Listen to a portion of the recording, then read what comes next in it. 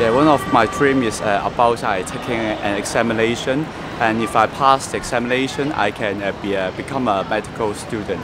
And I have been studying medicine have been my dream for about 5 years since secondary school. And in that dream, I remember, even though I failed my public examination, and my secondary class teacher still have a chance for me to sit for an examination. If I pass it, and I can study medicine in a local school in Hong Kong.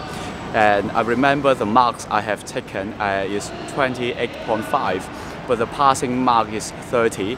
And yes, the passing mark is 30, and I remember some of my classmates has succeeded in that examination, and I cried immediately after I received my result. And I tried to beg my class teachers about giving me another chance, or maybe I can. Is it really have to be a 30, and can it be more or less? The mark can it be? Yes, have some reductions. And after the crying, I woke up. Yeah.